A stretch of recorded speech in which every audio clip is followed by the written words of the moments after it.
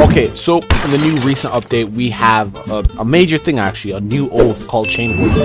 So if you like chaining people, you know, practically making them like slaves, you know, they can't move, so you assault them where they are, then this oath is for you. So here's how to get it. Let's start.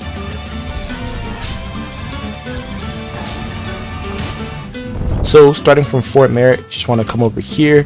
We're going to be heading to the prison, but not really to the main prison. So instead of going up the stairs like you usually would, you want to come down here and then go through this chainy thingy right here, and then you want to take this left, and then right here he is, the Chainwarden. So as of me, I don't have high enough rep right now to talk to him, so this is what he says. I'm busy, go bother one of the guards. So yeah, go get better rep. Okay, so this is the rep I have now after doing like 3-4 of those events. So now I'm over here. Okay, let's see if it works now.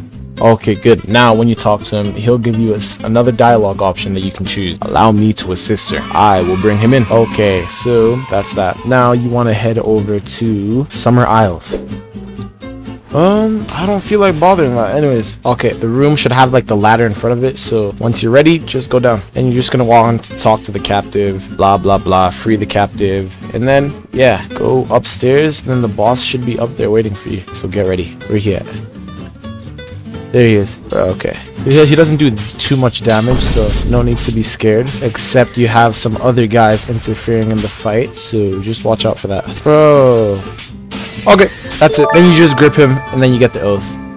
Like that. Chainwarden. And then you also get this move, Restrain, which is literally like the founding thing for this entire thing. So, yeah. Okay, so to progress this oath, we kill Duke. I don't know the lore behind it, but apparently he has some heavy, bad affiliation. Wait, what? I didn't get it. Oh, you have to restrain him when you kill him. Oh, I forgot about that. Yeah, make sure you guys do that. Okay, I don't need it, but like doing this thing with the light weapon takes 5 years, bro. I'm telling you. Okay, now we have him chained. No! Okay, there we go. He's chained now. Okay, there we go. Okay, yeah, we get the thing. Unleash true power of restraint. Each success. Oh, okay, I'll read that later too. This thing.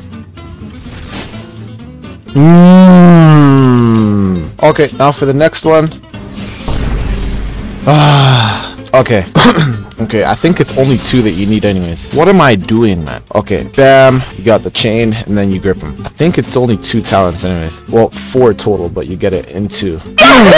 Okay, so Oath Chainwarden, you vow to be the chain that binds the wicked and drags them back where they belong. There are those in this world who should not be free. To be honest, pretty dark, can't lie. That's some Aaron type mindset. Okay, then the first one, Chain Lash is the first talent. On flourish, whip your chain to seize and yank your enemies towards you, setting them up for a crushing kick. That is super good. Unfortunately, actually I wouldn't say unfortunately, but I have dazing finisher anyways, but at least the kick is worth it. So Petrol Roth, second talent, unleash your true power of restraint. Each successful hit will increase its damage. That is overpowered, I'm telling you. By the time you've hit like 3, 4, 5 of those things, that thing will literally be a threat to the enemy. This oath is crazy. Okay, here are the mantras. Okay, so first move, restrain. What it does is that it puts a chain on you. I have a wayward gem on it, so it transports me. Then train, you know, they can't move as well. Okay, now for the second move, rapture. If you use it while you have the chain, it will automatically send them flying. But if you don't have the chain, it'll do something else. Okay, so then if you don't have the chain, no chain, it does this. You have to hit him though. You hit him like 3 times if you're close. So thank you, that's all.